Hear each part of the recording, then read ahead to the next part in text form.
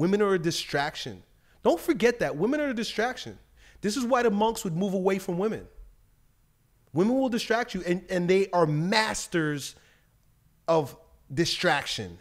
They're distraction masters. Yo, Elliott.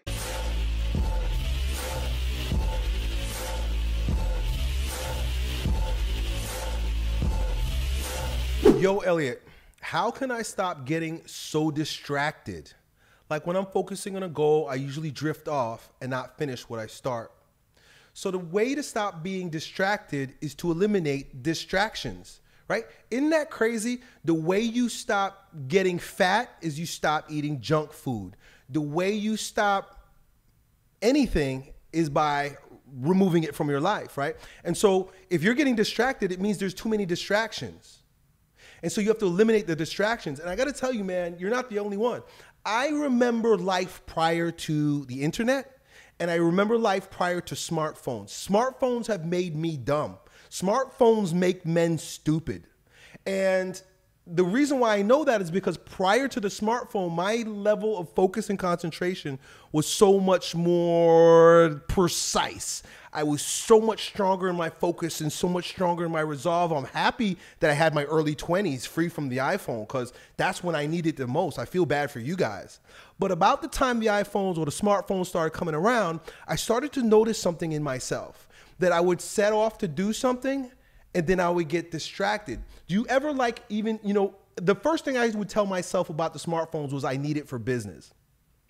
Oh, wow, this is great. Now I can work everywhere all the time. What a fallacy that was, right? But that was my mindset at the time. I was like, wow, you know, and this was back when I was making YouTube videos too, right? Because these phones only came out in like 2008, 2007, something like that, right? And I remember like I would have to sit at my computer to do computer work, right? Like that was some kind of drudgery. And I would sit at my computer. And then when the smartphone came out, I was like, I convinced myself, I was like, huh, if I have the smartphone, I can answer emails while I'm driving.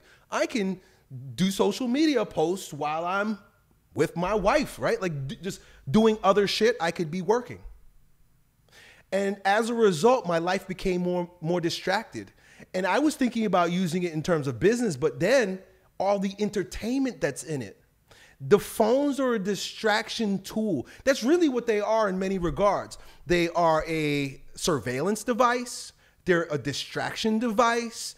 They make men effeminate. They make us weak. They make us confused. They make us have ADD and all kinds of things that keep us trapped in effeminacy, weakness, right? And so I'm just telling you me, but I'm probably sure that you and many of the other guys watching this are dealing with the same thing. It's the technology that distracts us. There is a pleasure associated with using the technology. There's a dopamine hit that's associated with it, especially if we're telling ourselves that we need to use it for business, right? And you're talking about goals, so I'm assuming you're doing something like this, right?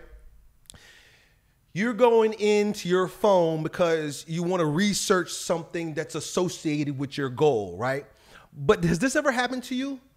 I'm going in, I'm going to go do some research. I got to go figure this thing out. It's very important. It's associated with my business. It's associated with my goals. I'm going to go research it now, right? And then what do? You open up your phone and there's a notification. There's a text message. There's something that catches your eye and you're off on a whole new ride. I've done that. I did that the other day. I was so mad at myself and I was mad at the person that texted me, even though it's not their fault. People shouldn't have instant access to us. That's a problem. The fact that people have instant access and require instant responses, right? Because everybody's become so accustomed to is instant communication that our entire life becomes a frigging distraction. So I go into my phone and I forgot completely what I was in there for. Distractions, distractions, distractions, right? It would have been better in the pre-social media days and the pre-cell phone days where I would get up from what I was doing, I'll come to my office, I'll open up the computer and there was no distractions. This is what I came here to do. This is what I'm going to do. Shut off notifications, man. That may be one way to start getting things going. I understand that we kind of live in a world where most of our actions are being done through the cloud, right? When I say cloud, I'm talking about the internet, right? We live in the fucking clouds.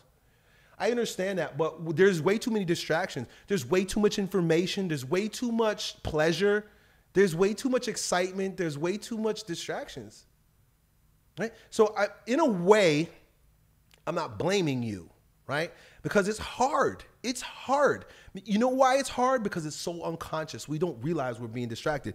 And if you're from this generation, see, look, I'm like an old millennial. I'm a Gen Xer. So I grew up without a lot of the things that you guys were born with.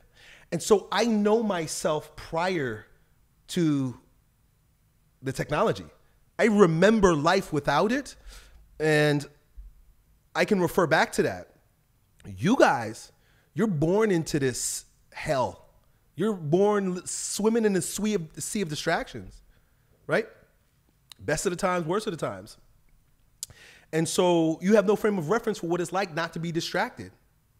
And so what you got to do is create solid boundaries for yourself. Create boundaries for yourself.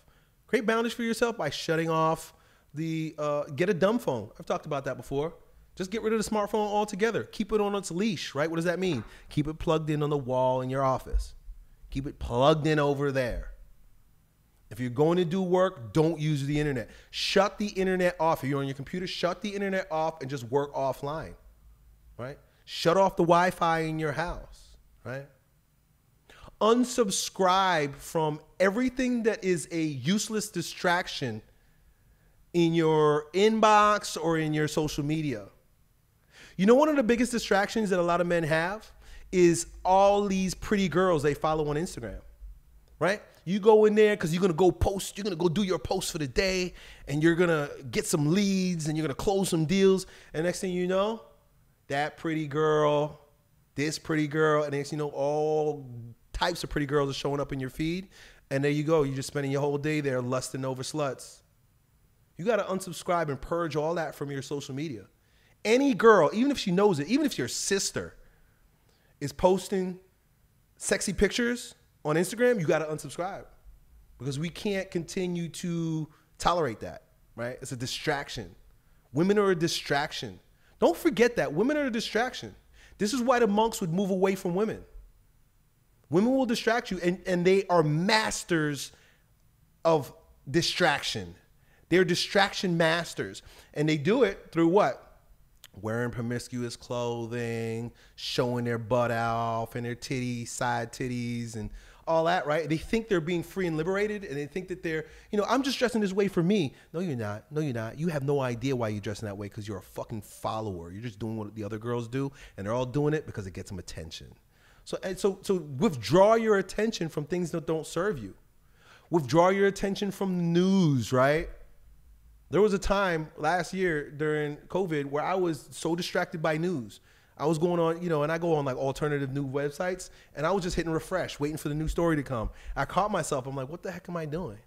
Remove yourself from distractions. Remove distractions from your life, and then you'll be on track, dude. Done. Yo, it's your bro, Elliott. I hope you enjoyed that video. If you did, you ought to know that it was a clip from one of my most recent King Transformation classes with my students, where, among other things, we get together about 4 or 5 hours a week and we speak on things as it relates to becoming kings in our lives in fitness, business, and with women.